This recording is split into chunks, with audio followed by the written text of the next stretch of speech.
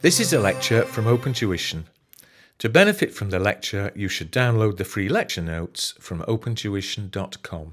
This video goes through and looks at the accounting treatment for payments that are made by the lessee and looking at how that payment might not just be for the direct use of the asset, so therefore the lease payment, but there might also be a payment attached to it that is related to an actual service provided on the asset.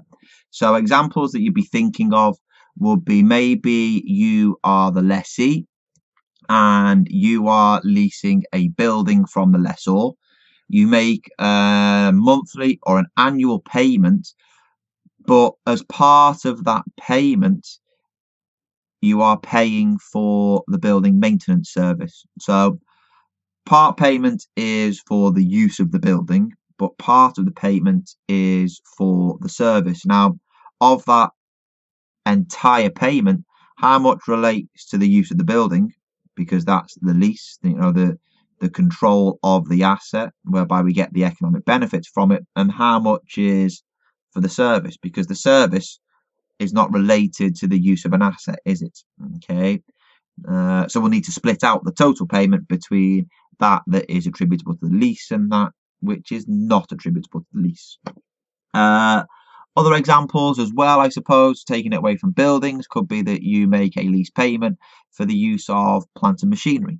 Okay, you make one big payment and part of that payment is for the use of the asset.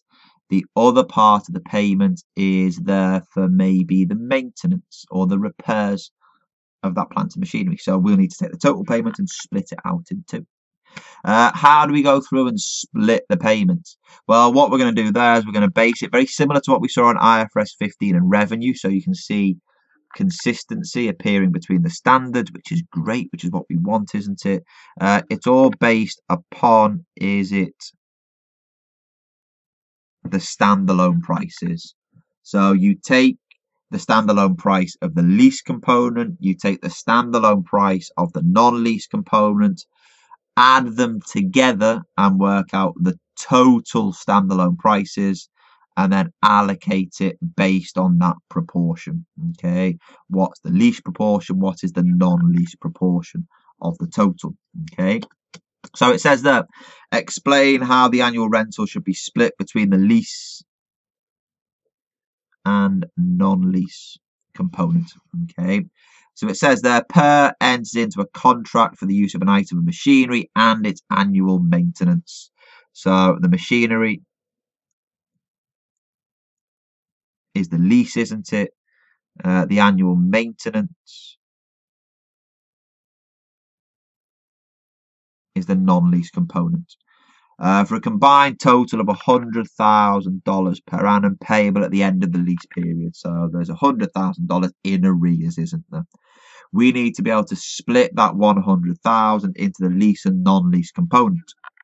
So we base it upon what? Yeah, the standalone prices, don't we? Okay, that we saw there above. Okay, so it says the rental of the machinery without any maintenance is $95,000 per annum. So if I entered into a lease with no maintenance attached to it, it would be $95,000.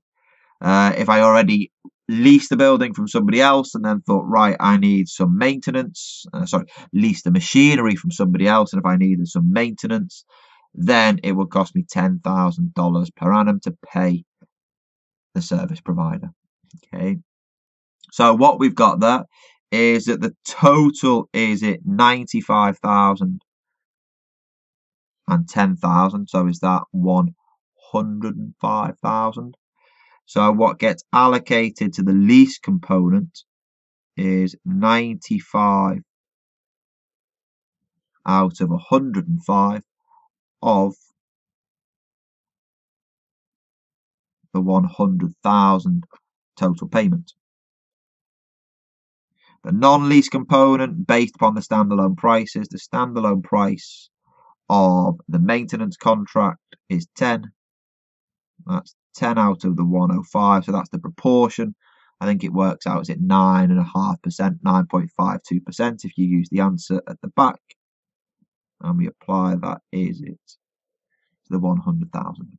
Okay, if you tap that away on your calculator, I think you get, is it the lease component is 90476, and then the non-lease component there is 9524.